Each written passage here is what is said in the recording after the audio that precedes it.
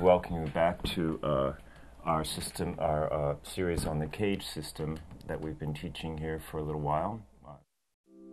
Now, our next position in C, and this is the last one I'm going to do, our three chords in the key of E are E, A, and B7. And remember, we said the B7 is the same thing as the C7, so we're going to come out of this C7. Just to be sure you have this, we're in the key of C and we're in an E position.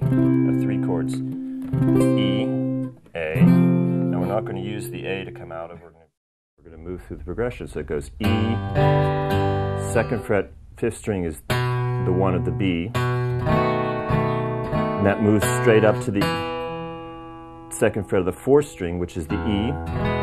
Moves straight up, say, we go down here, this low E.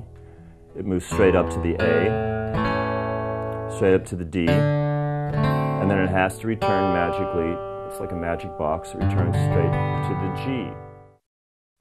When we get to our D chord, our D position, let's do this one more time. Here's our D.